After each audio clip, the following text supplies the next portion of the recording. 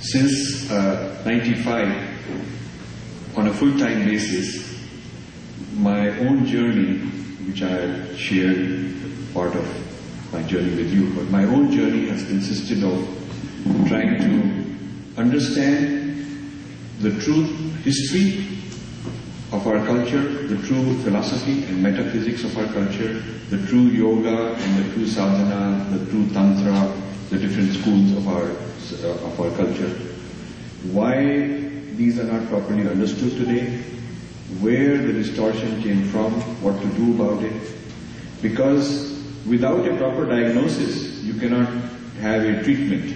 If your diagnosis is incorrect, then your treatment is also not going to work. So while a lot of energy goes from so many of our people trying to do something, I have focused on a better analysis and understanding, in other words, a better diagnosis of where these problems come from in the first place, why they are there. And in this I started using a methodology which I practiced in my career. Once I used to be a management consultant, looking at industry analysis and coming up with strategic plans for large clients, AT&T, these kind of people.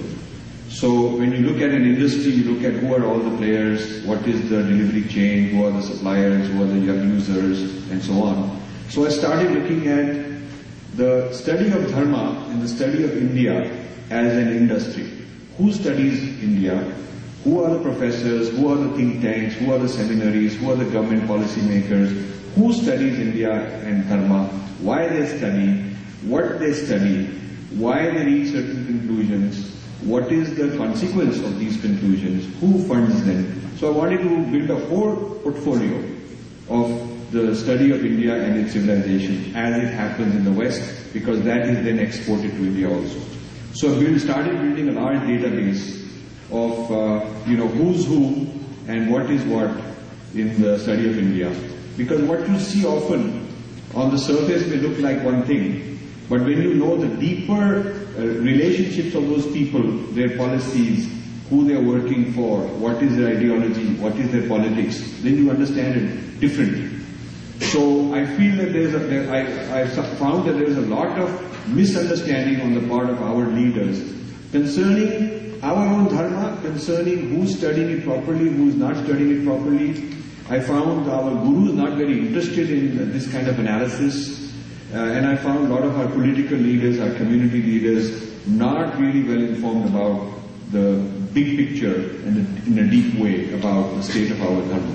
So I started my own quest with my foundation and getting people to help and all that.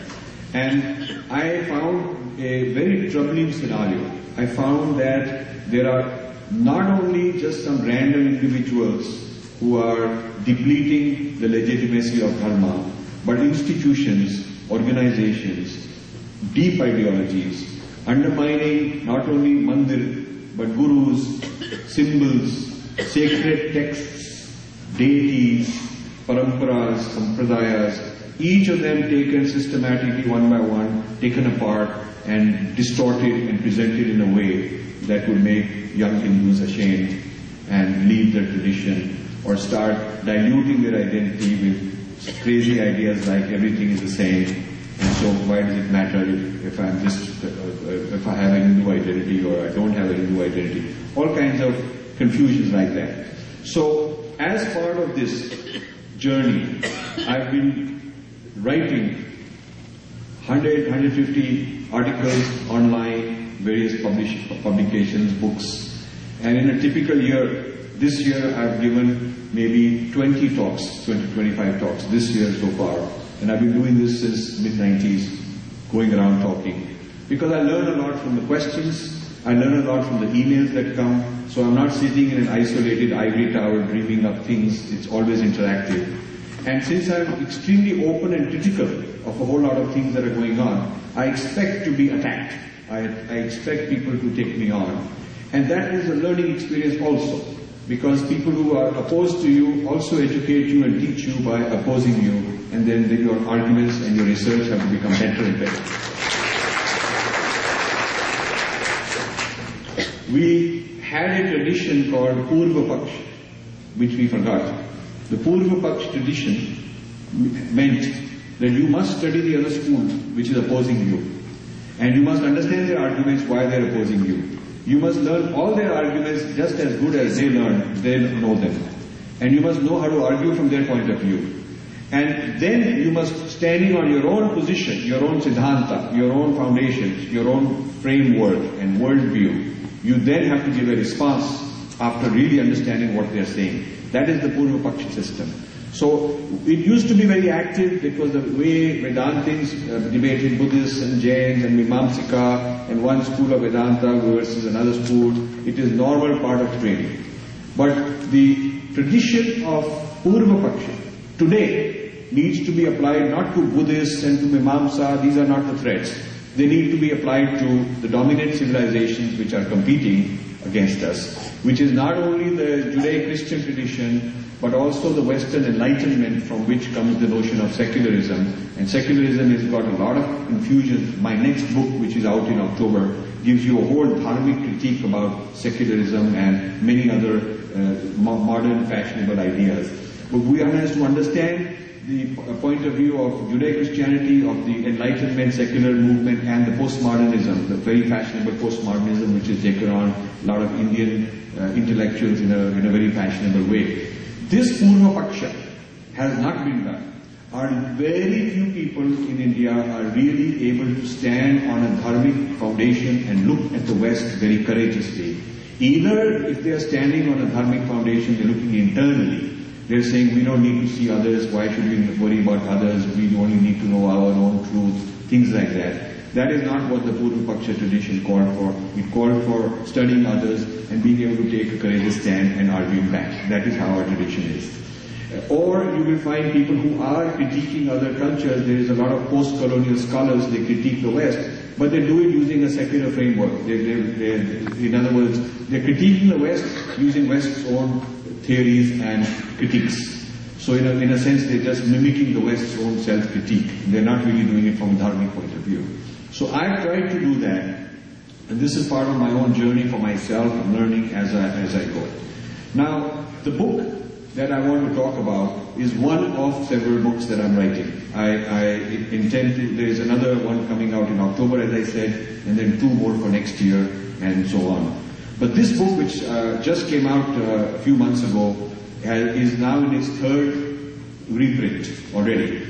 And it's called Breaking India. And this book is the result of a very systematic study as to who are the forces, Indian and non-Indian, whose work is to break up the sense of unity in India, the sense of a common history, the sense of a common itihas, and the sense of a common dharma, breaking up the sampradayas, breaking up the paramparas, breaking up the family system, breaking up the rituals and the holidays. Now they are being downsized. New foreign rituals and holidays are coming in. New fashions are coming in. Changing, reinterpreting and distorting the symbols in many ways. So this is the intellectual breakup, the emotional, psychological and intellectual breakup of India, which can then lead to a physical breakup also. So this Breaking India project suddenly galvanized in my in my life. About a decade ago, I was at Princeton. I lived there, and I was having lunch with a few scholars, and then another scholar dropped John in, and I was introduced to him. And this gentleman said that he's just come back from India, so he's happy to see me and had a good time there. So we started talking about, what he was doing in India. I asked him what he's doing in India. And he said I was there for the Afro-Dalit project. So I never heard of such a thing, Afro-Dalit project. And I asked him, what is this Afro-Dalit project? So he said, well, don't you know, this Afro-Dalit project, we are running this project in India to try and teach the Dalits that they are actually of African origin, and they are the blacks of India, and the non-Dalits are the whites of India. So the American experience of white-black, slavery experience is the experience going on in India, and we want to teach them their true history as a history of slavery by non-Dalits of India. So I thought this is weird and crazy and extreme, and I mean, I have a lot of sympathy for anybody who's oppressed and want to do a lot, and my foundation has done a lot to help such people.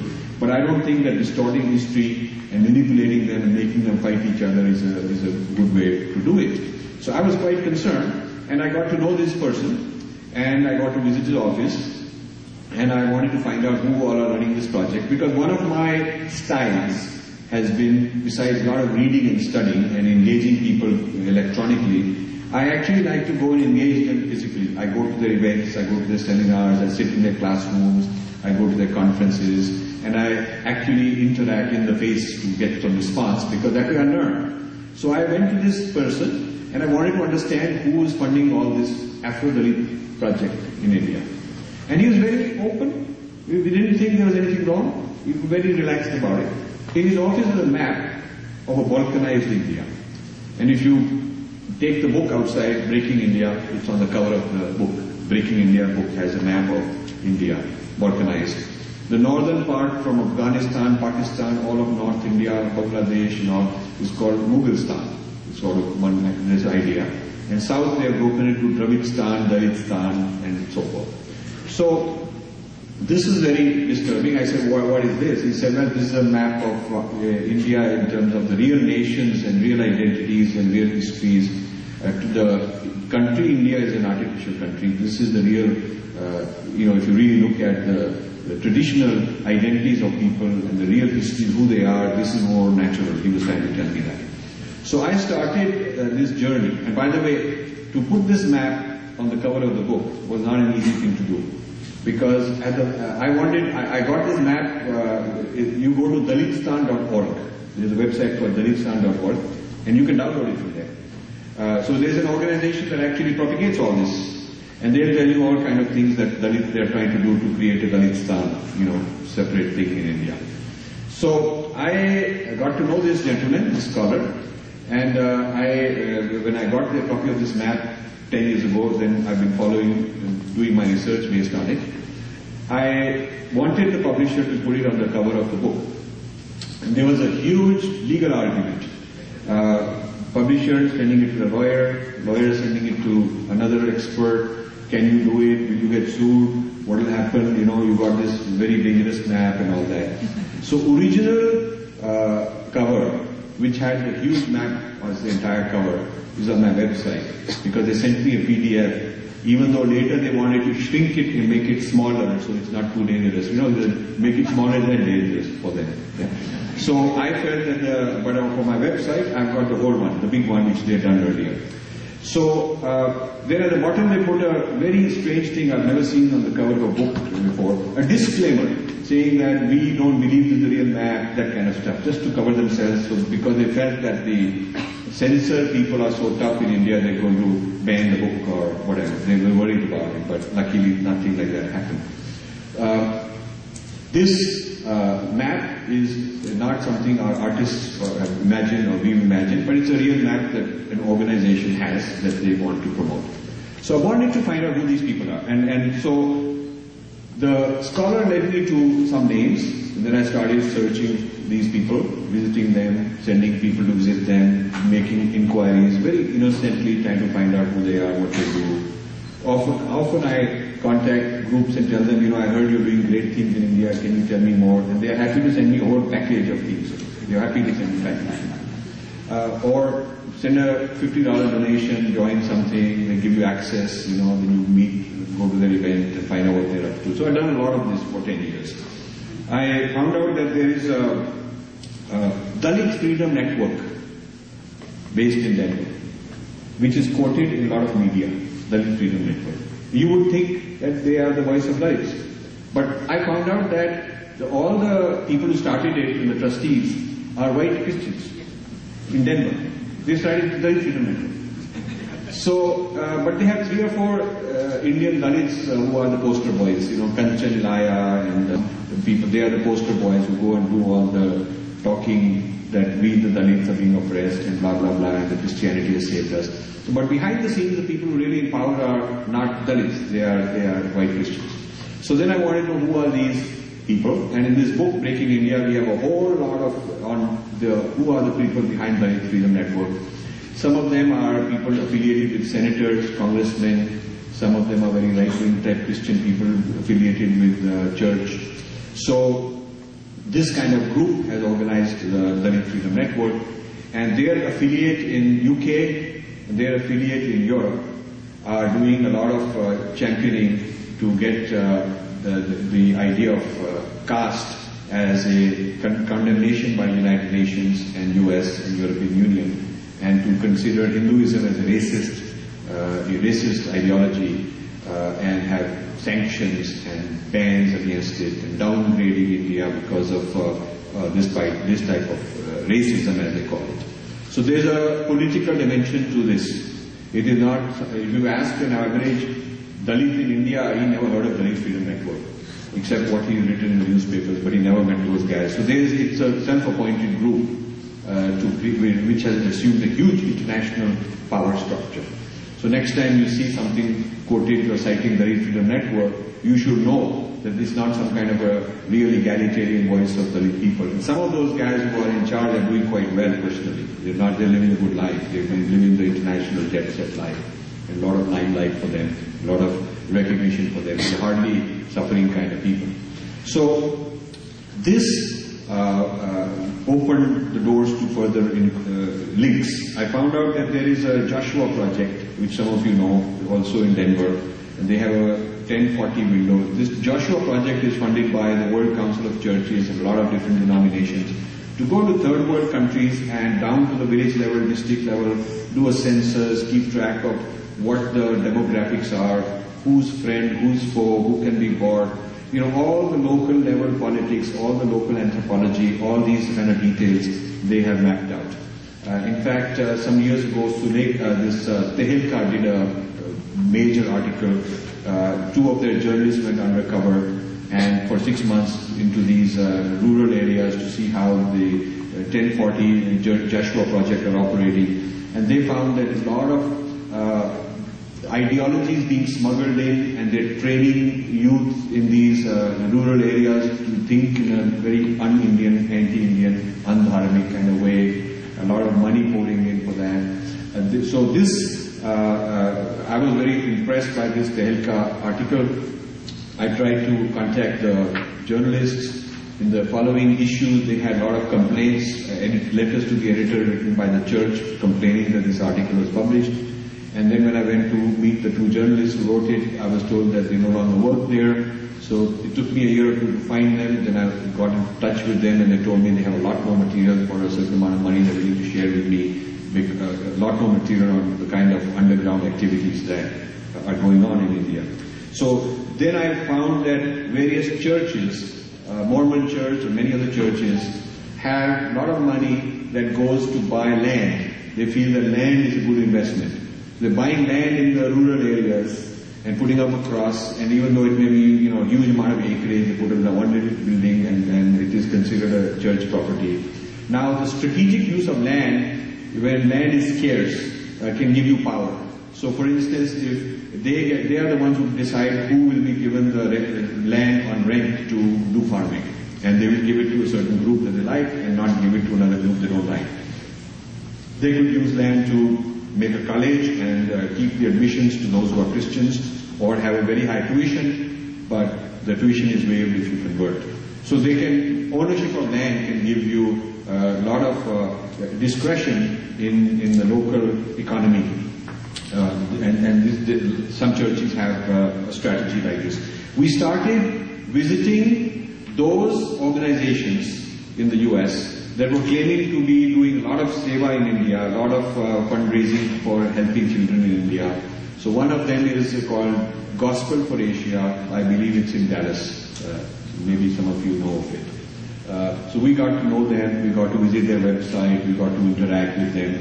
They're bragging they're sending $30 to $35 million. Much of it goes to Tamil Nadu. And if you look at the videos they produce, they are talking about Satan worship. They have an image of Shiva and they say that these Hindus are pagans doing Satan worship and the devil is with them and we have to save them, and sort of like very hideous, aggressive hate speech that would qualify in that way. And yet in India they are honored and considered big shots, and because they bring money. And so we started looking at that. And I found that the most aggressive church in terms of legal case against India on human rights become a very big slogan for them. The legal case against India using human rights as the argument and using the Dalit, the complaints by Dalits as the main evidence, that the top church doing this is the Lutheran Church in Europe, the European Lutheran Church, not the American Lutheran Church. And particularly Germany and Scandinavian countries, they have quite a large, very organized thing for the last 15 years to take this systematically, and the end game is to isolate India politically in the world community based on this argument, and have more and more governments and international bodies declare this, so that the Indians will be begging the church for relief to get exempted from this classification. It will be at the discretion of these authorities that are going to be appointed to police India for its human rights. So this is all quite disturbing. I've attended some meetings that analyzed thousands of pages of their proceedings and resolutions and minutes and so on, which are available. Then I discovered that there is the US Commission on International Religious Freedom. Now, by the way, all these things that I'm naming to you are in the book, named. Name, data, evidence, backup, names of organizations, names of individuals. I'm not shy to name people because I have to make sure I've done my homework and I can back up whatever I'm saying, and I am sure. So we've named these people. The US Commission on Religious Freedom was set up by Bill Clinton because of a lot of right-wing pressure. He was weak at the time and he needed some support from the right wing to get his bills through, and what they wanted in exchange was this International Religious Freedom Act, which he signed. And it is a 800,000 page, whatever, big autobiography that he has done. There's only 2 lines, 1 sentence on this act. I mean, he's not very proud of it, but he had to sign it. It says, on such and such date, I signed the International Religious Freedom Act, full stop. And then that doesn't come anywhere before or after, it never talks about it. Now this act has huge consequences. This is a big victory for the Christian right. This act says that under this act they'll set up a commission, Congress will set up a commission, which is a permanent commission, called the US Commission on International Religious Freedom, to monitor religious freedom all over the world. It's supposed to monitor any problems of religious freedom anywhere in the world except the United States. US is exempt from the scope of the act. It's in the act. It says that everywhere except the United States. Now, the interesting thing is, and then it has the authority to recommend countries that should be put on sanctions for US economic sanctions. And India has been on the warning list. India is on the watch list.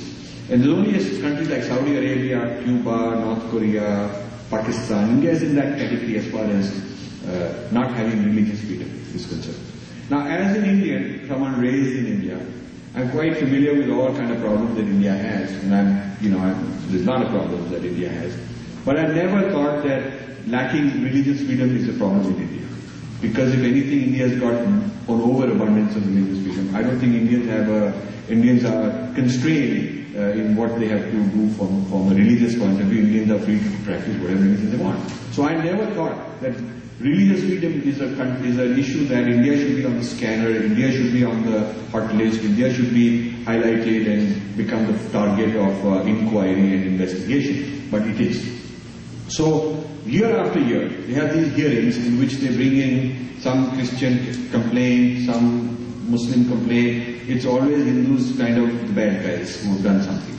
And the people who are brought to give the testimony are not selected by Hindu group. It is not somebody like Sanatana Dharma Foundation or Ramakrishna Mission or Sri Sri Ravi Shankar, or is not one of the Hindu organizations that tells, okay, here is the religious freedom problem. It is all church people and pseudo-secular people and people that are part of this Joshua Project and the Dalit Freedom Network and Lutheran Church and Mormon Church. It is the people that they have groomed they have been teaching them and training them and grooming them and putting them in important positions and important committees.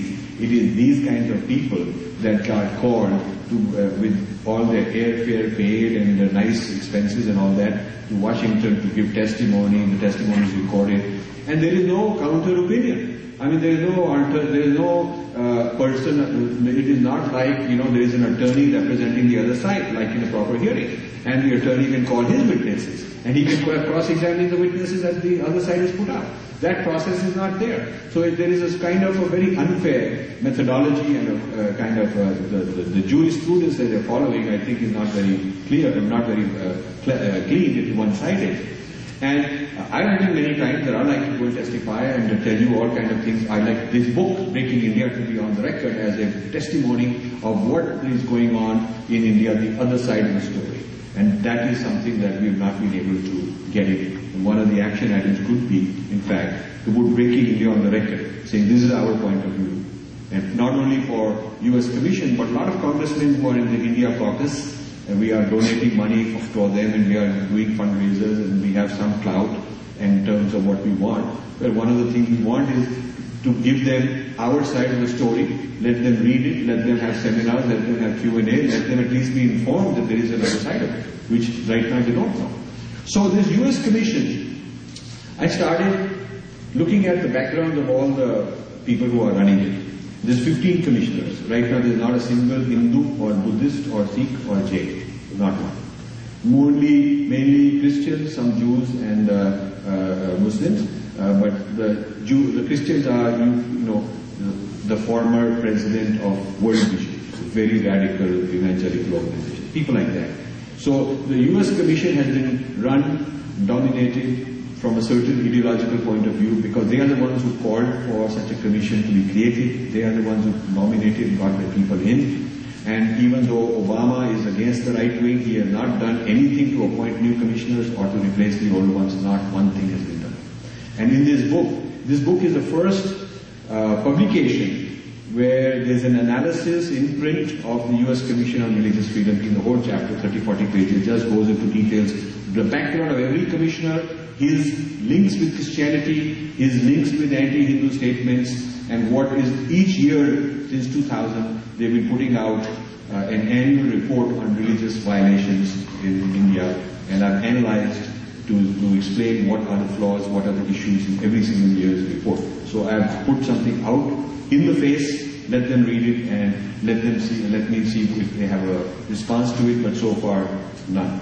So the book is an attempt to compile a map, very detailed map, 600-page book, detailed map of who's who in this Breaking India, what I call the Breaking India project, which has been going on for a very long time. The book starts with looking at how the Aryan-Dravidian divide was also a construction in the early 1800s. It was not until the early 1800s. People in the south did not say we are Dravidians and you are not, we are different from you. There was no sense of identity of difference in the Tamil classics. But this creation was brought about by people like Robert Caldwell, who was a missionary from UK, and many successors of his. So the sense of Dravidians being different was started that way. At first it was a secular identity, not a religious issue. It was just that they are different ethnically. Then they were classified as a different race. Then there was a distorted interpretation of the Tamil classics, the Siddhanta, the Shaiva Siddhanta and the Tirukural, to try and claim that these are really inspired by St. Thomas. That St. Thomas came and it is his influence which led to the Tamil classics. Yeah. So this Christianization of Tamil culture started. And then this business that whatever resembles Hinduism is a Brahmin pollution, Brahmin distortion that was added later. But originally it was a very clean thing. And if you convert to Christianity, actually you are going back to your original tradition, because your original tradition was already like that. And we're just giving you back like you were.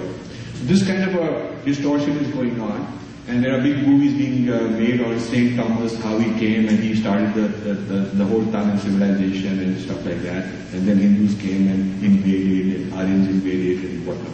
So there is a division, a fault line in the Breaking India project, a division of Aryan Dravidian, which concerns me. So my foundation started a whole lot of projects with archaeologists and historians to come up with what is the true scientific evidence say. And in this book we summarize that, but I also have books, separate books which are being done by archaeologists on, the Harappan civilization, the Vedic links, so that we understand our own history from our own sources. This Aryan Dravidian divide is now dominating Tamil Nadu politics and South India politics in a very serious way. And then the other divide I already talked about is the Dalit, non-Dalit divide. And now they are trying to bring Dravidian and Dalit together and claim that Dravidian and Dalit are common in the sense that the other side is the Aryan Hindu upper caste type of person. So trying to create a Dravidianism and Dalitism as anti-Hinduism, as a common united front for anti-Hinduism, is a very serious and major project under the umbrella of Christianity and the church. And then of course the third kind of divide is minorities. The minorities being asked that you are different, your identity is different. So one of as a result of this, I wanted to find out why is such a propaganda point of view which is not substantiated by facts, why is it so popular? You see it in American school textbooks. I mean, I was just having an argument with somebody on model of mind, psychology, nothing to do with all these things. With a Westerner, he was arguing from the point of view of Ken Wilber, I was arguing from the point of view of Sri Aurobindo, and when he got cornered, he suddenly started telling me about, but you have the caste system, the problem is you are, and he started rattling out things which are totally incorrect, totally out of such sources that he must have got. So this kind of propaganda is spread widely. You don't see it if you don't go looking for it. Unless you go asking people and debating and arguing with them, they're very polite, it's a very diplomatic culture, very courteous culture, everybody's very nice to you on the face. So you think that probably everything's okay. But you need to scratch beneath the surface by checking things out, by going and pushing things a little bit, by putting a little bit of stress, then you'll understand a whole new dimension of what the situation is. So this kind of influence on education, influence on media is very, very pervasive. And to solve the mystery of why is it happening, who's in charge, I found there is a systematic media management, systematic. It is not randomly that some media guy picks up a story and puts it out. There is a Christian media network. It was a major breakthrough for me in a bookshop in Chennai. I was looking, and there's a book on Christian media in India by a guy called Pradeep Ninian Thomas, a Christian guy. He's written a book published by a very reputable publisher, giving an analysis of how the money from Christianity overseas is coming and being organized to, being utilized to control the media, and how these stories are to be, how there are news agencies whose job is to plant, Christianized versions of a story. A story with a Christian twist is to be planted, and how there are training centers where they're producing very good journalists, very nice in English, very polished, and planting them in NDTV, in Times of India, and Hindu. They're planting them all over the place and all over the rural areas. And their job is to produce a certain kind of Christianized view through a Christian lens, various media reports. And then there is a network overseas which picks up this and spreads it out. And this becomes truth. So the story gets picked up and then it is circulated through various news releases, news wires, and then Christian Science Monitor quotes it, and soon Washington Post is quoting, and New York Times is quoting, and soon, somebody writing the textbooks in a certain state is also quoting it. It becomes authoritative. But our book goes back and sees, okay, where is it from, and then where is that from, and where is that from, and finds out that in so many of these important cases, it is entirely fabricated. There is no independent verification of a claim being made. There is no court ruling or judgment on the basis of which they are making such a statement. So a whole lot of rubbish is being spread out and considered to be valid by people in this country. because there is no one who has exposed them till now. Nobody has done a counter argument to take them on. So these are some of the things that concern me that are in this book. The book is showing the axis of the leftist and the rightist working together. This is very interesting. You would think that an assault on Hinduism from the Christian right is expected, but you would think that the leftists in this country are fighting the right wing in this country. Always the Democratic left and the Republican right, they are always fighting. So the ideological, there are two camps in this country. So you would wonder, why would leftists also join them or join the rightists in this condemnation of Hinduism? And that is in fact the case. A whole lot of Indian professors in South Asian studies in this country who are exceedingly leftist are mixed up in the sense that there is a contradiction. On the one hand, they are attacking the Christian right to prove that they are right, that they are left-wing. They are always attacking the Christian right. On the other hand, when it comes to India, they are working with the Christian right to condemn Indian civilization and Hinduism under grounds of human rights.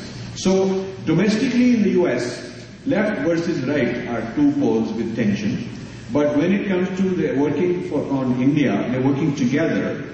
Ford Foundation is a left of center, left-wing funding agency, and various, Rockefeller, various other groups are a little bit right of center. A lot of churches are right of center.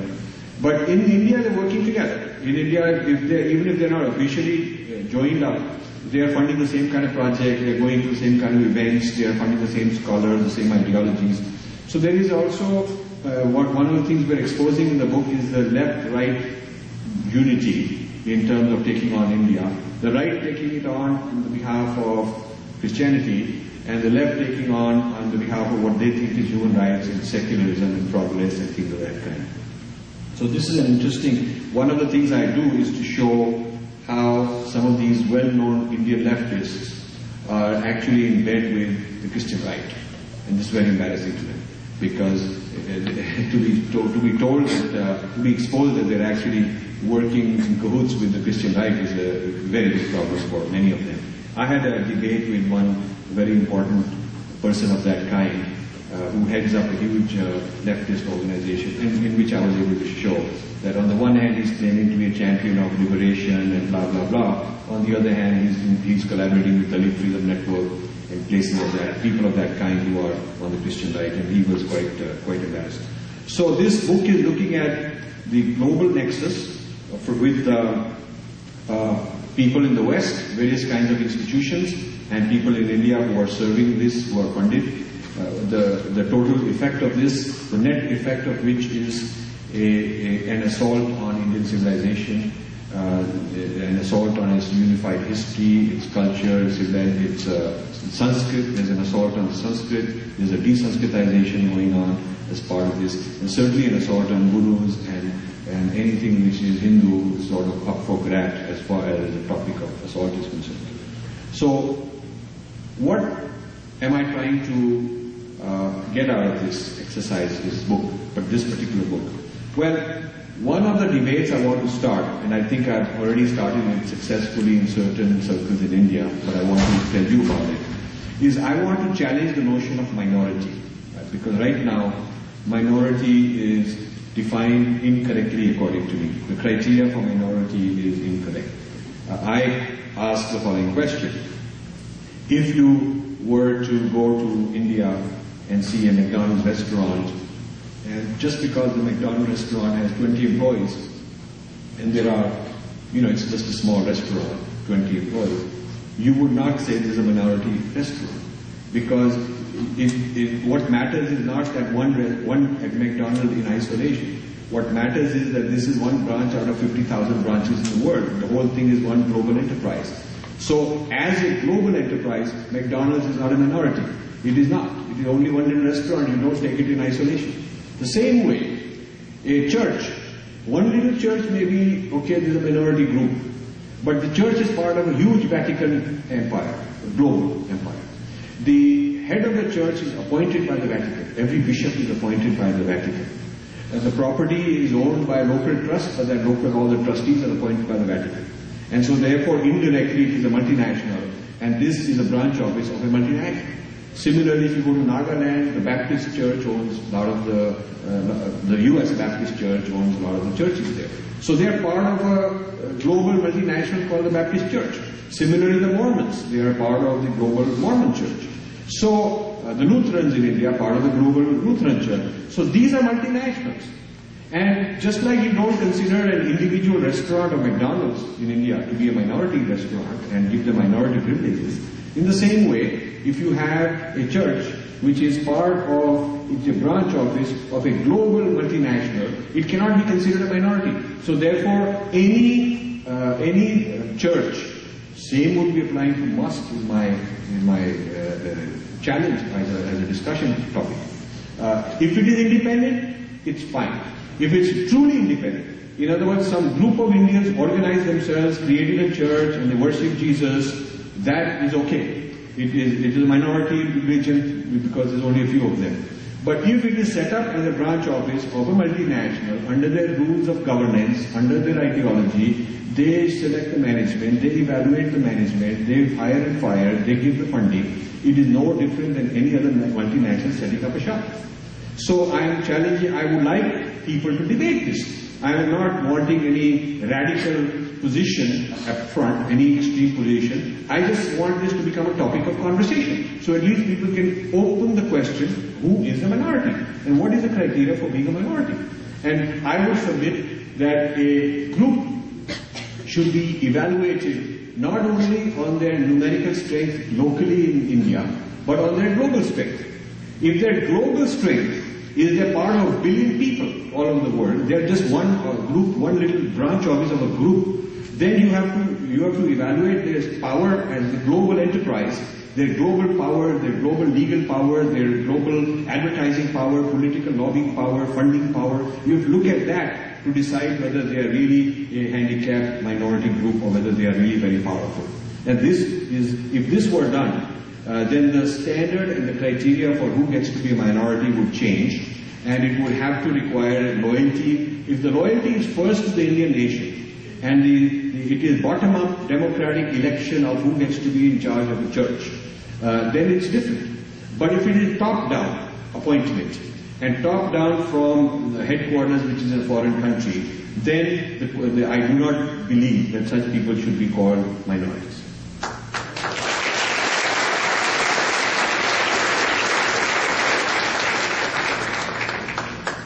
So the fear of the danda of human rights from the West, human rights,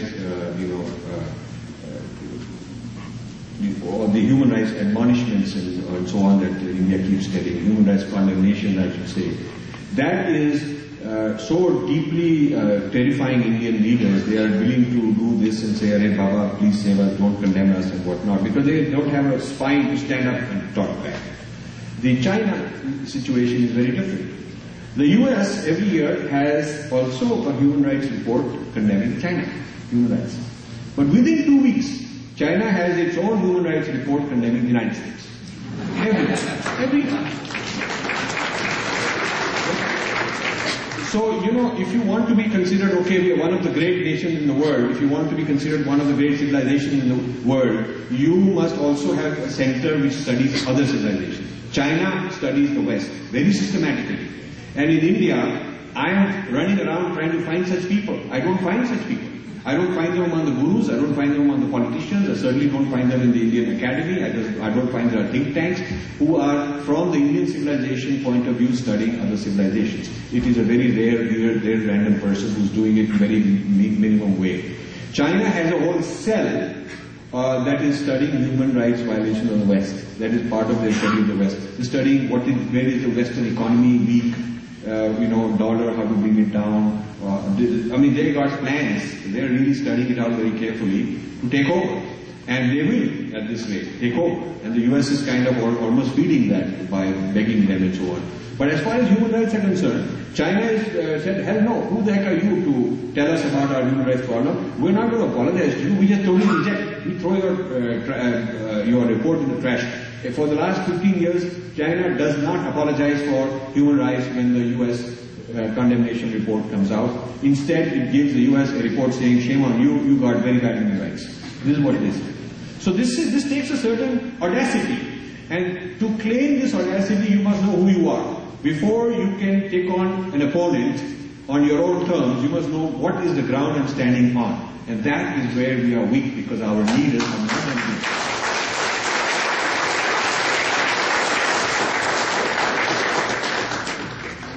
You see, just last week, I was addressing, and I don't want to name Hindu groups. I name non-Hindu groups all the time, because there's enough infighting in the Hindu groups.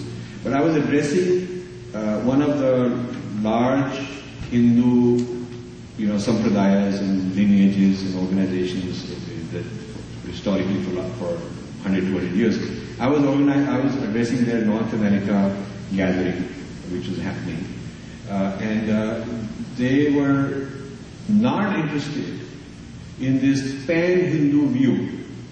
In fact, some of their senior people stood up and said, we are of this particular group, and from our point of view, all the other Hindus are not legitimate. You must know who is the right Hindu and valid Hindu, who is not. This infighting is so difficult to deal with. This infighting is sort of impossible.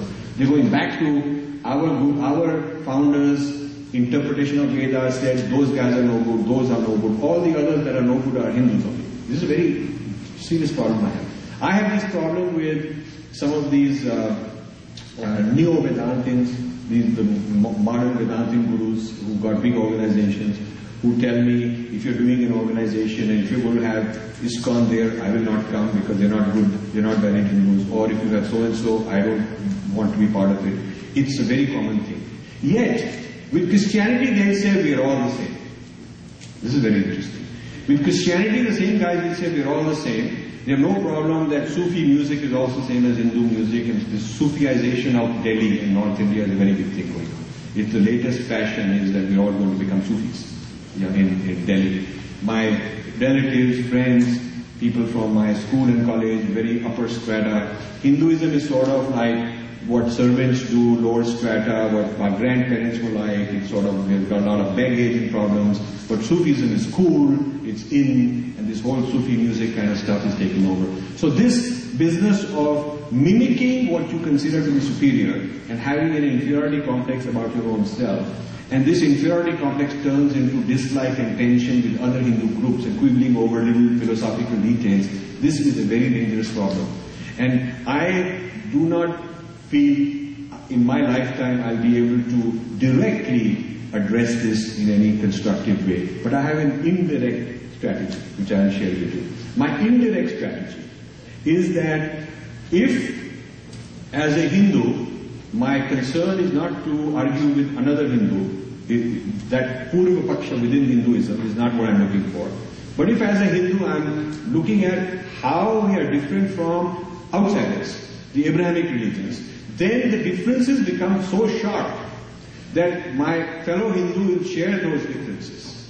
My fellow Hindu will, from another Hindu group, will agree that karma is non-negotiable, reincarnation is non-negotiable, the unity of the cosmos is non-negotiable, the many paths to the truth are no one history is supreme and absolute, this principle is non-negotiable. So once I've defined what differentiates us from the non-Hindu, the Abrahamic world, that set of commonalities in how we are different, that set of commonalities can also be used to unite us internally.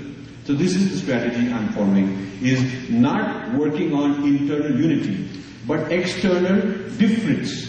So my next book is called Being Different. That's the title of the book, Being Different. It's coming out by HarperCollins, which is a very major publisher. And the byline is An Indian Challenge to Western Universalism. This whole book is on that, is to explain how the Indian way of thought, the Indian civilization, differs on very, many items. Each chapter is a different kind of point I'm taking and showing how we are different. Because by showing our difference from others becomes a reason for our unity. This is a very interesting approach to unity. This is how the West was unified by Hegel. Hegel was the great German thinker of the late 1700s, early 1800s. credited to being the founder of modern Western philosophy, modern Western history, modern Western sense of identity. And his strategy was that, Europeans had gone and colonized Americas and Africa and Asia, wherever, and they colonized different things. And they were bringing back reports of how different people are. There were scholars who were missionaries who were bringing reports on various cultures and civilizations around the world. So he was basically creating the notion of how we, the Europeans, are different and, in his very strong opinion, superior to all these other people. What is unique about us that nobody else has? And this distinctiveness contrasted with others became the melting pot or the origination of what he started calling the West. Until then, the French were French, Germans were Germans, they had a history, the British had a history, and Italians had a history. There was no sense of the West exists as an entity, and he's the one who kind of really created this notion of the West in a very powerful way. So I'm trying to create the idea of a Hindu identity, history, philosophy by starting with contrast with outsiders. That is the methodology I'm using. Thank you very much for your time.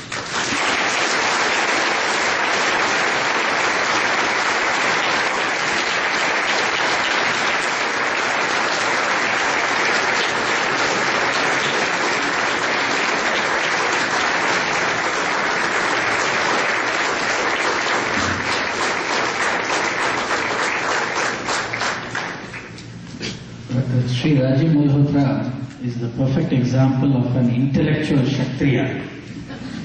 Really taking on the paradigms and really getting into the differences. And we cannot find a more eloquent spokesperson for Hinduism and Sanatana Dharma today in the West. And Sanatana Dharma Foundation is very, very honored to present these awards. Hindu Dharma Rakshaka Kshatriya Award, Sri Rajiv Malhotra.